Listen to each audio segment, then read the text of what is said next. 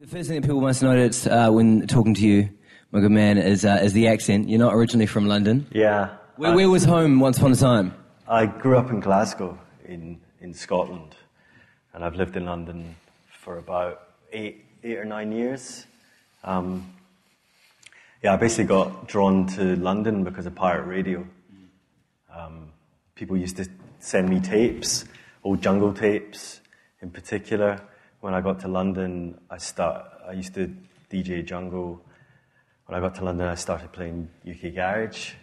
And so I've always just followed that mutation of London-based hardcore continuum music. Yeah, I mean, I was going to say, it was mentioned before, but this whole, you read it in a lot of blogs, this whole notion of the continuum, the nuum. Can you explain a little bit further this whole notion? Yeah, I suppose it's what happened when acid house in the UK collided with Afro-Caribbean music culture in London in particular. So it's dub, reggae, and dancehall. And when these collided, you got, in the early 90s, hardcore, and then, most importantly for me, jungle, 93, 94, drum and bass, UK garage, grime, and currently grime and dubstep. It's interesting to know, in the middle of the 90s, especially in the UK, I think the whole jungle explosion took so many people growing up, it just was all-consuming. And, for a lot of people, they got to a point where it was just like, they kind of got fed up with this whole genre. At what point in time were you just like, obviously so deep into this music, and then you were just like, nah, this is what's happened here? Yeah, with jungle and drum and bass, I was so immersed in it as a listener. And music, like any drug, stops working at a certain point. And for me, it stopped working when I started realizing that, without thinking about it, I was buying the same record. And it was taking my money for no reason. So I suppose I completely lost control by that point. So that must have been about 97, 98. And then I started hearing some of the early two-step stuff, the stuff with the big bass lines and the kind of reggae. So more like the rip groove kind of.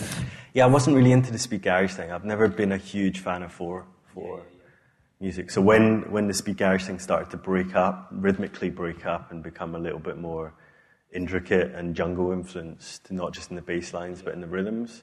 So it's kind of the early Dem 2 stuff. Yeah. Right, so obviously you'd spend a bit of time commuting from Glasgow to London to go to parties and what have you, but when you first moved there and were living there, what was London like for you? Pretty easy to all of a sudden get involved into music, or? It's a pretty intense city. My first involvement in music in London was I set up a website called Hyperdub, which later became my record label. And Hyperdub was a kind of web magazine where I quickly became a journalist and interviewed all the producers that I was interested in from the last 5-6 years. So people like Lemon D and Dillinger, American hip-hop producers like LP, German dub, kind of electronic dub producers like Jan Jelinek, and then all the early dubstep producers, LB, Horsepower, but also people in UK garage at the time, Miss Dynamite, and we kind of followed that through right up to Dizzy Rascal, Wiley, and later, 2003 or 4. And then when we started the label in 2004, I didn't have any time, so I kind of trashed the website. And was the website quite a bit of a focal point for people that are interested in this kind of a new stem of bass culture, if you will?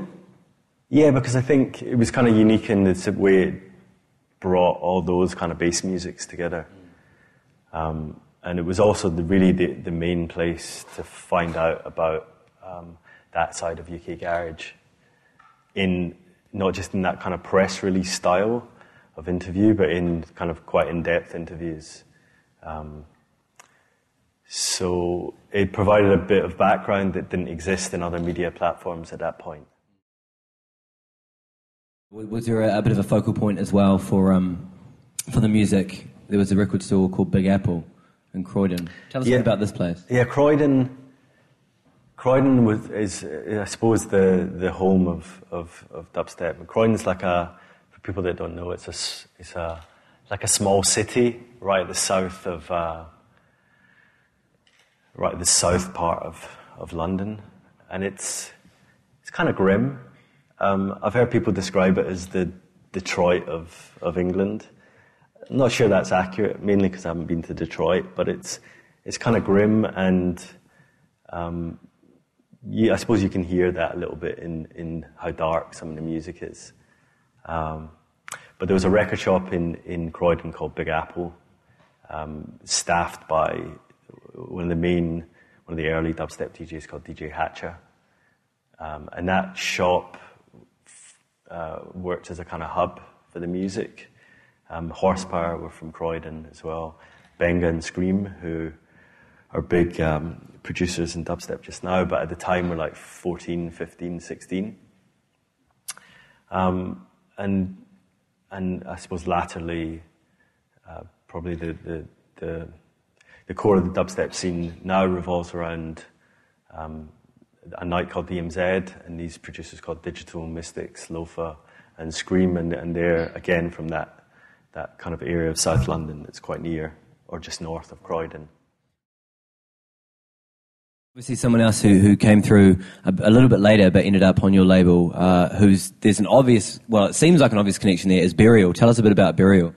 Yeah, Burial was like a guy who kind of got in contact with me when I started the web magazine, because he was really into that side of UK garage. And he's been sending me tunes for about 4 or 5 years. And I put out a 12-inch of his last year. We just pressed up 500, and he sold quite quickly, so that was cool. And then he kept sending me stuff, and his stuff kept getting better. So I was like, this clearly, the man should put out an album. And so we put out the album around about May, and it's been quite, for that kind of music, it's been quite staggering, the feedback that we've had about it and how well it's sold. Yeah. And it's, again, it doesn't really fit in anywhere. It's definitely at a tangent from what dubstep is. Yeah. But it sounds kind of vaguely reminiscent of particularly Pole from Berlin, but with a lot of UK garage syncopations and also quite dark and melancholy.